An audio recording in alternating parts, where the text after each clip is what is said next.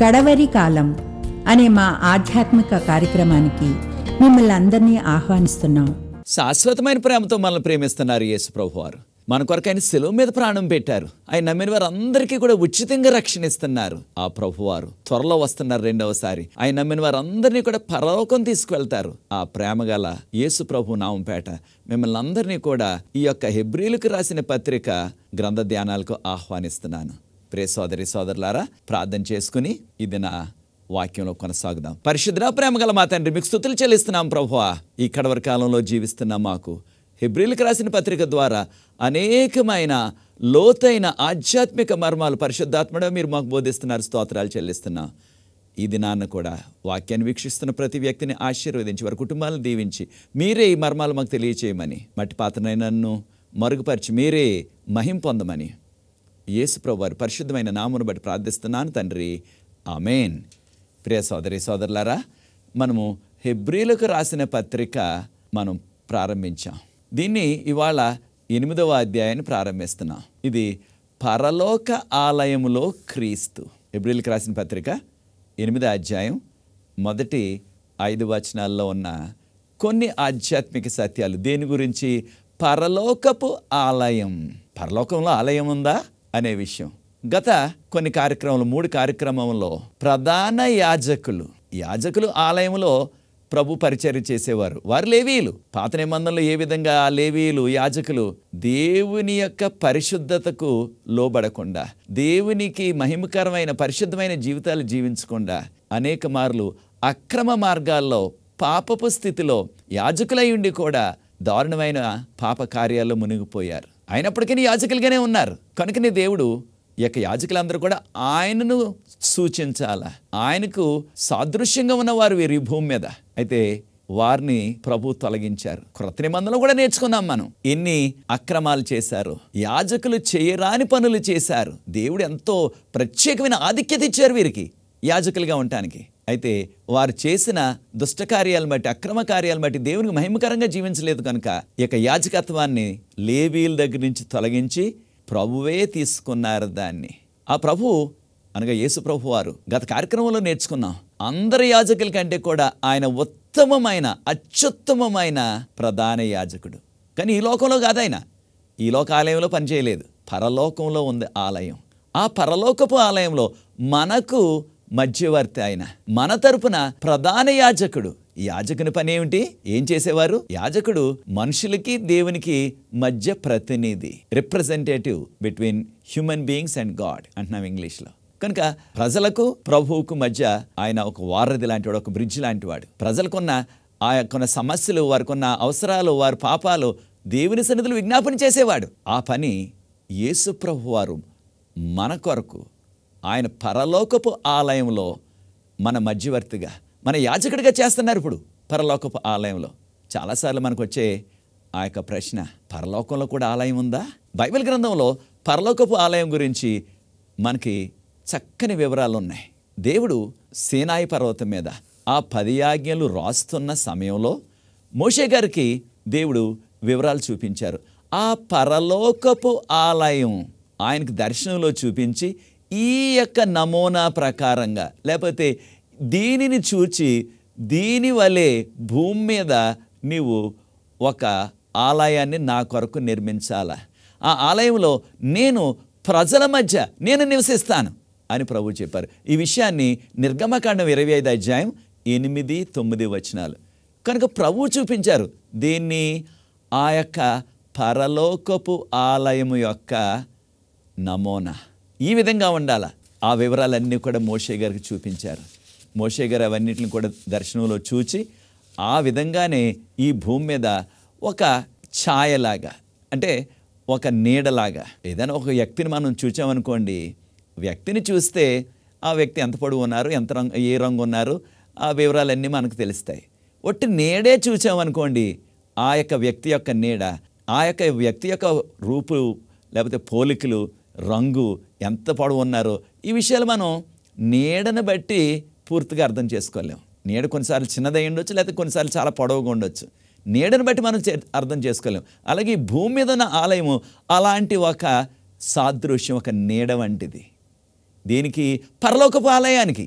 కనుక పరలోకపు ఆలయాన్ని దర్శనంలో చూచిన మోషే గారు ఆ వివరాల ప్రకారంగా ప్రభు చేయమన్నారు, ఆ విధంగానే చేశారు. కనుకనే మోషే గారు ఆ యొక్క ఇశ్రాయేలు ప్రజలందరూ కలిసి ఆ యొక్క గుడారాన్ని సీనాయి పర్వతం దగ్గర నిర్మించారు. అయితే ఇంకా వారికి దాదాపుగా 40 సంవత్సరాల ప్రయాణం ఉంది ఇంకానే.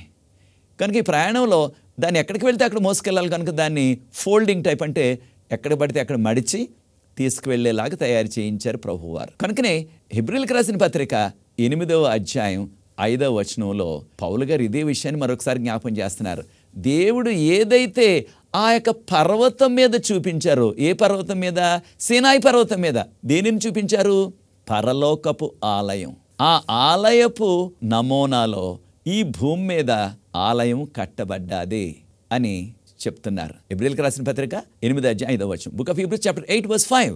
అయితే ప్రియ దేవుని బిడ్డలారా, ఈ యొక్క భూమి మీద మోషే గారి ద్వారా మొట్టమొదటి మడత పెట్టి తీసుకువెళ్ళే ఆలయం ప్రభు కట్టించారు.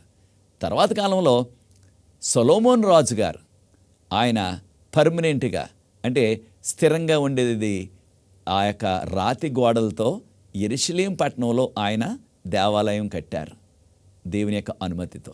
అయితే ఈ యొక్క భూమి మీద మొట్టమొదటిసారి ఆ యొక్క సీనాయి పర్వతం దగ్గర ఆ యొక్క మడిచి తీసుకువెళ్ళే ఫోల్డింగ్ టైప్ ఆ యొక్క ఆలయం, దాన్ని గుడారం అంటున్నాం. కారణం ఏంటంటే అది ఒక ఇంగ్లీష్లో టెంట్ అంటున్నాం. ఆ యొక్క గుడారం లాంటి ఆలయం. మరి దానికి బంగారం వాడాలా, వెండి వాడాలా, ఇవన్నీ కూడా ప్రభువు వివరాలు చెప్తారు. మరి ఆ ఆలయాన్ని కట్టడానికి కావాల్సిన ఆ డబ్బు, ఆ యొక్క బంగారం, అదంతా ఎవరిచ్చారు? దేవుడిచ్చారా? దేవుడు పంపించారా పరలోకం నుంచి? కానే కాదు. దేవుడు ఆ నమూనాను చూపించారంతే, ఈ విధంగా చేయమని. మరి డబ్బు ఎక్కడిది? మోషే గారిదా? కాదు. మరి ఎక్కడిది ఇది? ప్రజలందరితో చెప్తే ఈ విధంగా ప్రభు ఒక ఆలయం కట్టమంటున్నారు. ఇదే గుడారం, గుడారపు ఆలయం. దానిలో మన మధ్య నివసిస్తారంట ఆయన. అనగానే ప్రజలందరూ కూడా వారి యొక్క సొంతగా వారి మీద ఒక్కొక్క కుటుంబానికి ఇంత బంగారం పట్టిరండి, ఒక్కొక్క కుటుంబం ఇంత వెండి పట్టిరండి అని మోషే గారికి చెప్పలేదు. ఎవరిని అడగలేదు. ఇంతే వాళ్ళు మరి ఒక్కొక్కరునని. మీకు ఇష్టమైన వారు ఇష్టపూర్వకంగా ఇవ్వండి అన్నారు, హృదయపూర్వకంగా. దీన్ని ఇంగ్లీష్లో విల్ఫుల్ ఆఫరింగ్ అంటున్నాం. వారి ఇష్టంగా తెచ్చింది, ఇష్టపూర్వకంగా తెచ్చింది. వారు ఇశ్రాయేలు పట్టుకొచ్చి ఇస్తున్నారు. వారు ఒక్కరు కాదు, ఇద్దరు కాదు, పెద్ద పెద్ద లైను. అంటే మేమివ్వాలా ప్రభు యొక్క ఆలయం కొరకని ఎంతో ఉద్రేకంగా ముందుకు వచ్చారు. కొంతమంది అనుకున్నారు తర్వాత ఇద్దాం, మనం చాలా పెద్ద లైన్ ఉంది ఇవాళ, తర్వాత ఇద్దాం అనుకున్నారు. కానీ ఆ అవకాశం రాలేదు. అయితే ఒక ఆధ్యాత్మిక సత్యాన్ని కూడా మనం నేర్చుకోవాలి. మన గ్రామంలో, లేకపోతే మనం ఉండే ఆ యొక్క పట్టణంలో, లేకపోతే మన వీధిలో ప్రభు మహిమ కొరకు ఆరాధించడానికి ఆలయం కట్టడానికి, లేకపోతే ఆలయం కడుతుంటే దానికి ఎంత సహకారం చేసావు ప్రియ సోదరి సోదరుడా? నువ్వేమి విరాళాలు ఇచ్చావు ఆ యొక్క ఆలయం కట్టడానికి? చాలాసార్లు ఎక్కడైనా దేవాలయం కట్టాలంటే చాలా చోట్లకి వెళ్ళి విరాళాలు పోగేస్తున్నారు. మరి ఆ గ్రామంలో, ఆ ప్రాంతంలో ఉండేవారు మనం ఎంత విరాళాలు ఇస్తున్నాం? లేతే నీవు నీ కుటుంబం ఆలయం కొరకు మనం కానుకలు ఇస్తున్నాం, దశంభాగాలు ఇస్తున్నాం, దానికంటే కొంచెం ఎక్కువగా ఇది కానుక కాదు, నీ సొంతగా ఆలయం కొరకు నీవు ఇచ్చే, హృదయపూర్వకంగా ఇచ్చే కానుక. అది ప్రభువు నేను ప్రేరేపించిన కొలది ఎంతైనా ఇవ్వచ్చు. నువ్వు ఎప్పుడైనా సరే ఆ విధంగా ఆలయం కట్టడానికి చాలాసార్లు మనకు చిన్న చిన్న అడ్డుగోడలు వచ్చేస్తున్నాయి. ఏంటి? ఇది మన సంఘం కాదు, వేరే సంఘం, లేదా ఇది మన సంస్థ కాదు, వేరే వాళ్ళ సంస్థ, ఇది మన డినామినేషన్ కాదు, వేరే వాళ్ళ డినామినేషను అని గోడలు అడ్డొచ్చేస్తున్నాయి. ఆలయ కట్టడానికి మనం సహకరించలేకపోతున్నాం దేవుని బిడ్డలుగా. ఇది దేవుని మందిరం అని తెలుసు, దేవుని ఆరాధించడానికి అని తెలుసు, అయినప్పటికీ ఇది మంద కాదు, మన సంఘం కాదు అని చాలామంది ముందుకు రావట్లేదు. ప్రియ సోదరి సోదరులా, మనం ఇది జ్ఞాపం చేసుకోవాలి. దేవుని మహిమ కొరకు, దేవుని స్తుతించడానికి, దేవుని యొక్క రక్షణ వార్త చాటించడానికి కడుతున్న ఆలయం కనుక ఆలయ కట్టడంలో నీ వంతు సహకారం నువ్వు చేసినట్లయితే నీవు నీ కుటుంబం దీవించబడతారు. ఆ యొక్క కట్టేవారు మోషే గారితో అంటున్నారు, అయ్యా కట్టేవారే చెప్తున్నారు, మోషే గారు ఈ యొక్క ఆలయానికి మీరు చెప్పిన కొలతల ప్రకారంగా మనకి కావలసిన బంగారం కంటే, కావలసిన వెండి కంటే ఎక్కువ తెచ్చేస్తున్నారు ప్రజలు, ఇక ఆపేయండి అని కడుతున్న వాళ్ళు చెప్పారు ఏకంగా. చూడండి వారు కూడా ఎంత విశ్వాసులో. వారు రానివ్వండి, ప్రజలు తెచ్చిన దాన్ని అంతా కూడా దీనికి అవసరమైందంతా మనం కట్టేసి ఆ మిగిలింది ఎక్కువ ఉన్నది మనం పంచుకుందాం అనే దుర్బుద్ధి వారిలో రాలేదు. చాలాసార్లు ఎక్కడైనా ఆలయం కడుతున్నట్లయితే కాస్త ఎక్కువ డబ్బులు వచ్చినట్లయితే కట్టడానికంటే కూడా ఇంకా ఎక్కువగా ఆ యొక్క కానుకలు వచ్చినట్లయితే దానిని చాలామంది లెక్కల్లో చూపించకుండా వారి సొంత కార్యక్రమాలకు వాడుకుంటున్నారు. ప్రియ దేవుని బిడ్డలారా, అది సరికాదు. ఇక్కడ చూడండి, కట్టేవారు అంటున్నారు మోషే గారు, అయ్యా వారు కావాల్సిన దానికంటే ఎక్కువ తెచ్చేస్తున్నారు. అప్పుడు మోషే గారు అన్నారు అందరితోటిని, ఇక ఈ రోజు నుంచి ఇంకెవ్వరూ తేవద్దు. చూడండి మోషే గారు ఎంత మంచివాడు, ఎంత విశ్వాసం చూడండి. ఆయన అనొచ్చు కదా, ప్రజలు తెస్తున్నారు, వాళ్ళు ఇష్టపూర్వకంగా తెస్తున్నారు, తేనేవ్వండి, మనం ఎంత అవసరం అవుతుందో అంత కట్టేసి తక్కింది మనం ఉంచుకుందాం, మనం పంచుకుందాం. ఆయనకో లేకపోతే ఆయన కుటుంబానికి ఉంచుకోవచ్చు కదా. అది అటువంటి అపనమ్మకమైన వ్యక్తి కాదు మోషే గారు.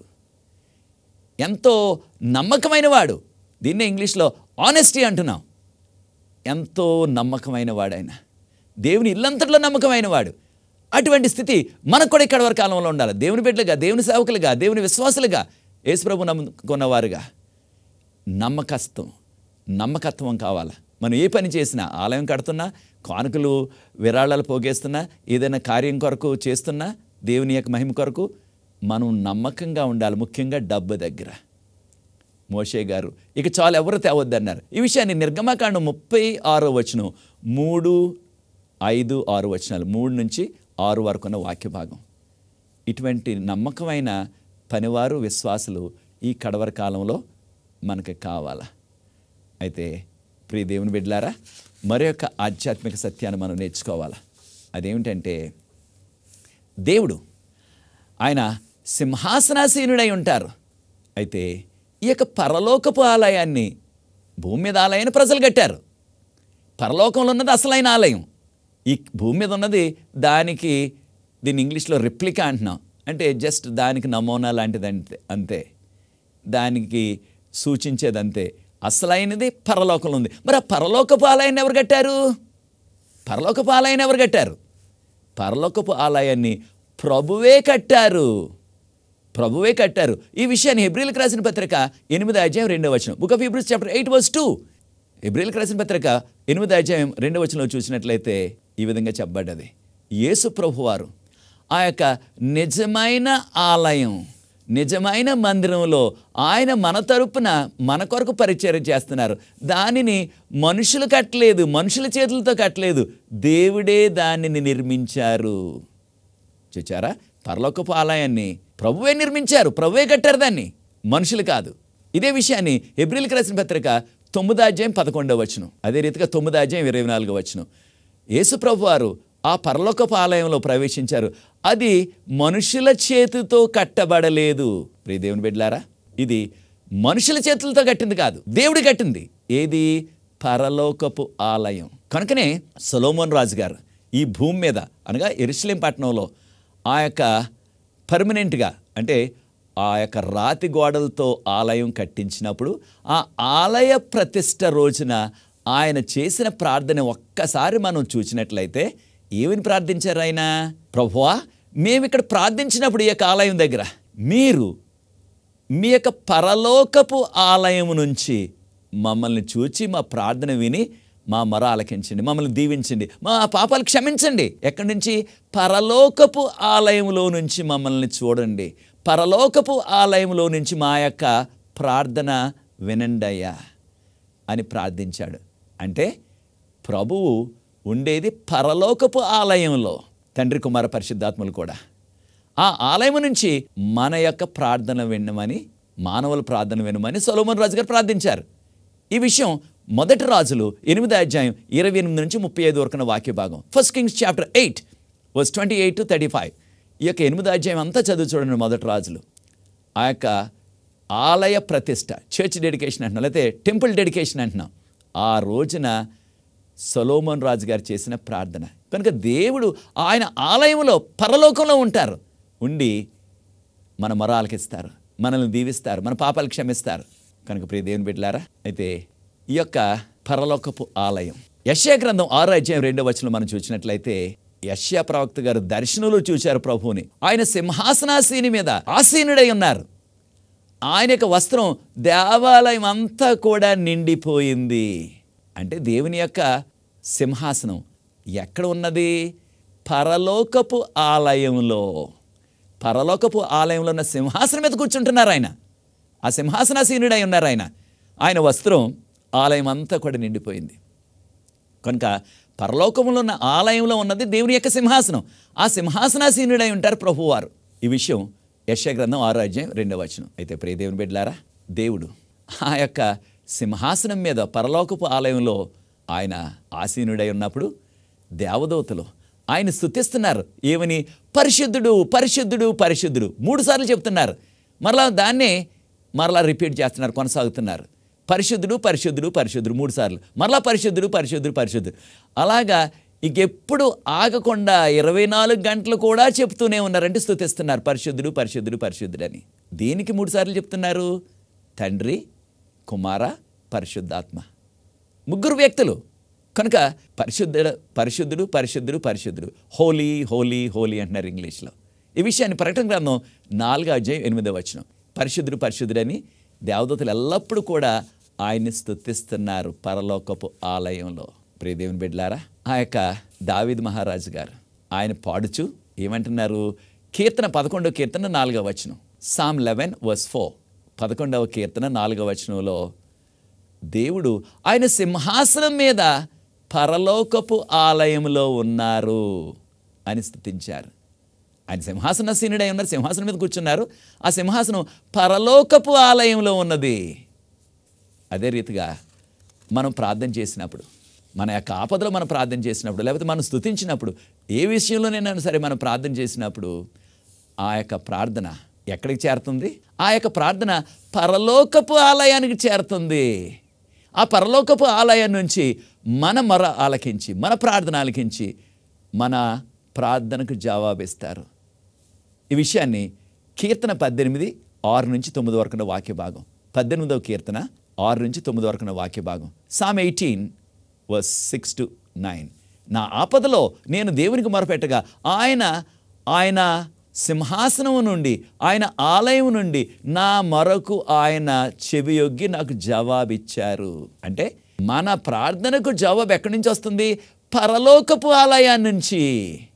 పరలోకపు ఆలయం నుంచి వస్తుంది. కారణం, పరలోకపు ఆలయంలో ఉన్న సింహాసనం మీద ఆయన సింహాసనాసీనుడై ఉన్నారు ప్రభువారు. అక్కడి నుంచి మనకు జవాబిస్తున్నారు. అదే రీతిగా ఈ యొక్క భూమి మీద ఉన్న ఆలయంలో మనకి ధూప వేదిక ఉండేది. దీన్ని ఇంగ్లీష్లో ఆల్టర్ ఆఫ్ ఇన్సెన్స్ అంటారు.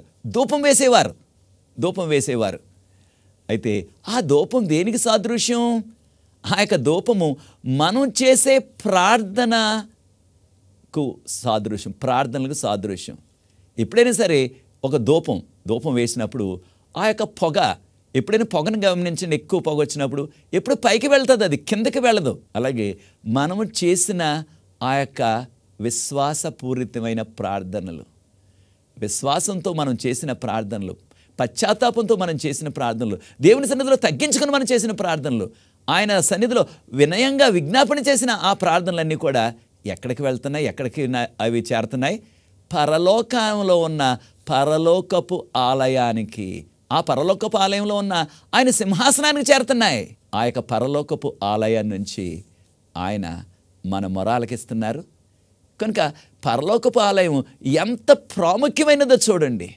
ఈ పరలోకపు ఆలయంలోనే యేసు ప్రభువారు మన మధ్యవర్తిగా, మన అత్యుత్తమమైన మన యాజకుడిగా, ప్రధాన యాజకుడిగా మన కొరకు ఆయన పరిచర్య చేస్తున్నారు.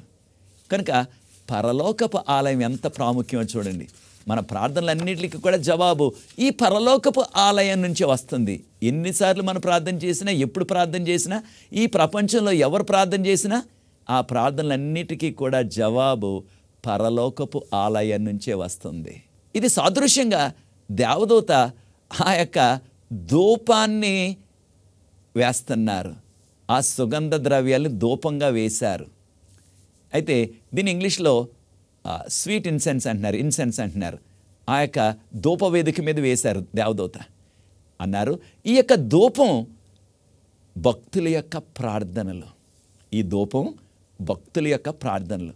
అంటే మనం చేసే ప్రతి ప్రార్థన కూడా ధూపం వేసినప్పుడు పొగ ఎలా పైకి వెళ్తుందో మన ప్రార్థనలు అలాగా పైకి వెళ్తున్నాయి. అంటే పరలోకపు ఆలయానికి చేరుతున్నాయి.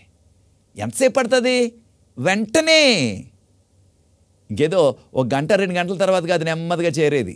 మనం చేసిన వెంటనే మనం ఎప్పుడైతే చేస్తున్నామో ఆ యొక్క తగ్గించుకుని దేవుని సన్నిధిలో వెంటనే ఆ ప్రార్థన దేవుని సన్నిధికి వెళ్ళిపోతుంది.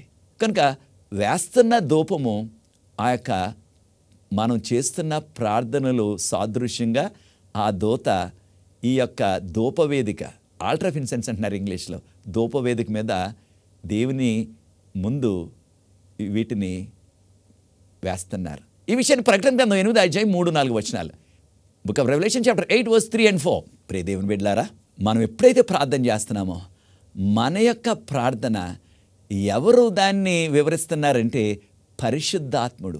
మనం ఎలా ప్రార్థన చేయాలో, పరలోకంలో దేవుని సన్నిధిలో మన ప్రార్థన ఏ విధంగా అంగీకరించబడుతుంది అనే విషయం మనకు తెలియదు. ఏ విధంగా చేస్తే పరలోకం అనగా ప్రభు ఆ ప్రార్థన అంగీకరిస్తారనే విషయం మనకు తెలియదు. మనకున్న ఆపదలు దేవుని సన్నిధిలో చెప్తున్నాం, లేదా దేవుని స్తుతిస్తున్నాం.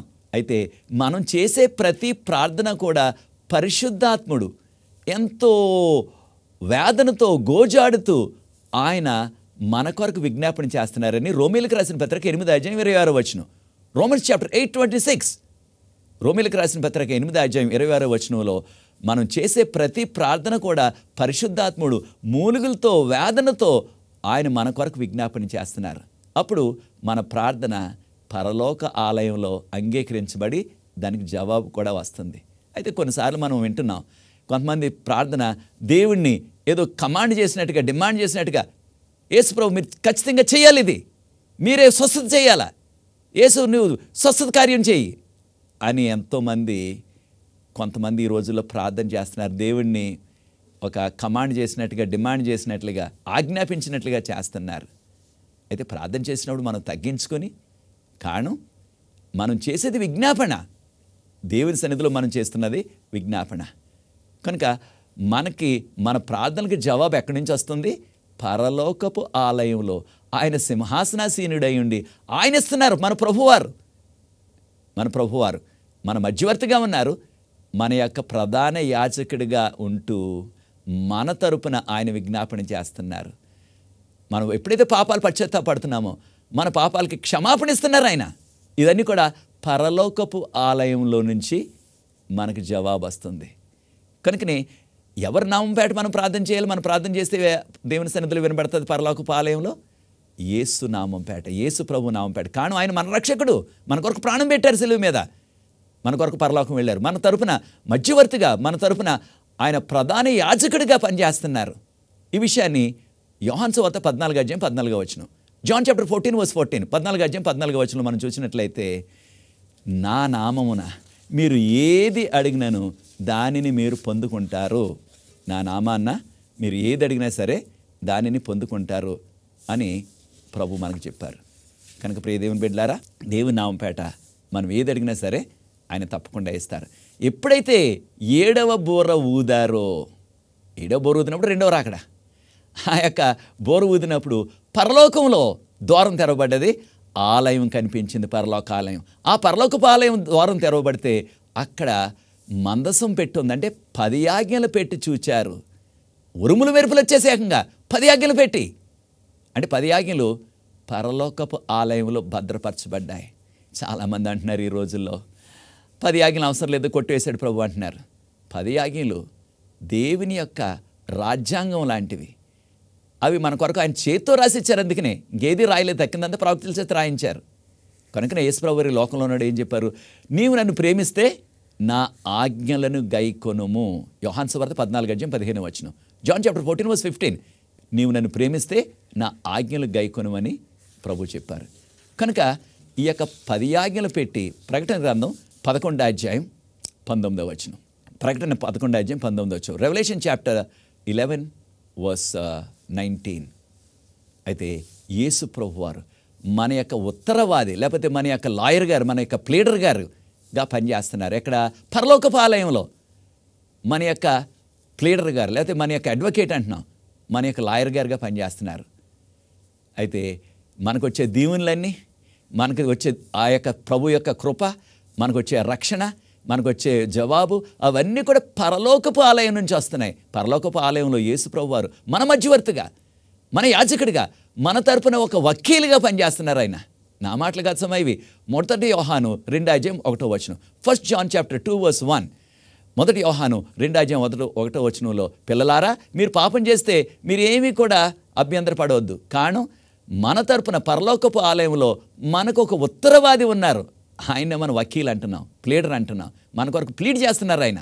ఇది మనం ఒప్పుకున్నట్లయితే, పాపాలు ఒప్పుకున్నట్లయితే, ప్రభు తండ్రి నేను వీరి కొరకు మరణించాను, సిలువలో రక్తం కార్చాను, వీరి పాపాలు క్షమించండి, తుడిచివేయండి వీరి పాపాలని మన తరపున ఆయన విజ్ఞాపన చేస్తున్నారు. త్వరలో రెండోసారి వస్తున్నారు. ఎలాగా? ఆయన కొడవలి చేత పట్టుకుని కోసే రైతులాగా వస్తున్నారు. రెండవ రాకడది. ఎక్కడి నుంచి మరలా? ఈ యొక్క పరలోకపు ఆలయం. కనుక చూచారా, పరలోకపు ఆలయం గురించి అనేక వివరాలు ఉన్నాయి. ఎంతో ప్రాముఖ్యమైనది పరలోక ఆలయం. మన రక్షణ, దేవుని ఇచ్చే కృప, మనకి వచ్చే జవాబులు, మనకు వచ్చే దీవులు అన్నీ కూడా పరలోకపు ఆలయం నుంచి ప్రభువు పంపిస్తున్నారు. కనుక ఆ పరలోకపు ఆలయంలో త్వరగా ఆయన తయారై వస్తున్నారు. రెండవసారి మనల్ని తీసుకెళ్తారు పరలోకంలో ఆయనతో ఉండటానికి. అది నీ నిర్ణయం అయినట్లయితే నాతో ఏకీభవించండి, ప్రార్థిస్తాను. పరిశుద్ధ ప్రేమగల మా తండ్రి, పరలోకపు ఆలయం అసలైన ఆలయం, దానిలో మా కొరకు మీరు మధ్యవర్తిగా, మా కొరకు ప్రధాన యాజకుడిగా, మా కొరకు వకీలుగా, ప్లీడర్ గారుగా పనిచేస్తున్నారు. వందనాలు ప్రభువా. నాయనా, మా యొక్క బలహీనతలన్నీ మీరు తెలిసినవారు. మేము పాపాలు ఒప్పుకుంటే మా పాపాలు మీ రక్తంతో కడిగి శుద్ధీకరిస్తున్నారు.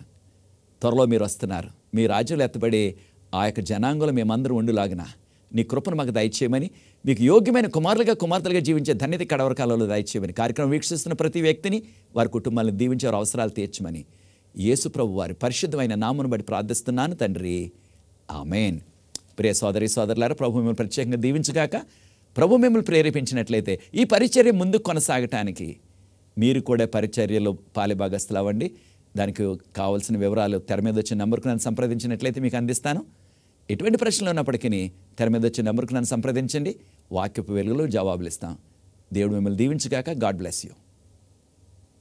మా అడ్రస్ డాక్టర్ శరత్ బాబు గారు, స్పైసర్ memorial college, ఔంద్ road, Pune 7, Maharashtra, India.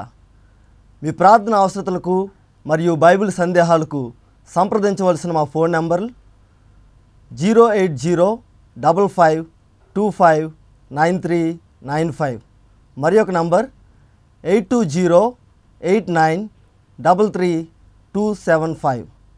Follow us on Facebook, Sharath Babu Nakka, YouTube, Dr. Sharath Babu, WhatsApp 08055259395. మరలా వచ్చే వారం ఇదే సమయానికి ఇదే ఛానల్లో మరలా కలుసుకుందాం. అప్పటి వరకు ప్రభు కృప మీకు తోడై ఉండును గాక. ఆమేన్.